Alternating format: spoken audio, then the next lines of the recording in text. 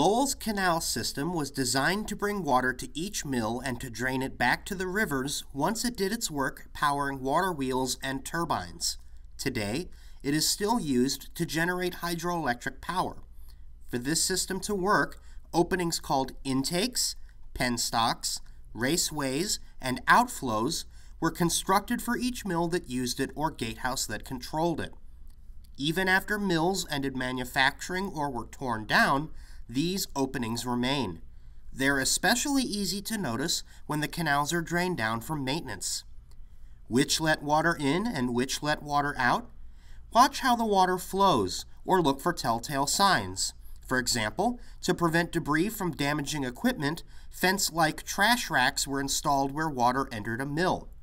Explore Lowell's canal walks and see how many you can find.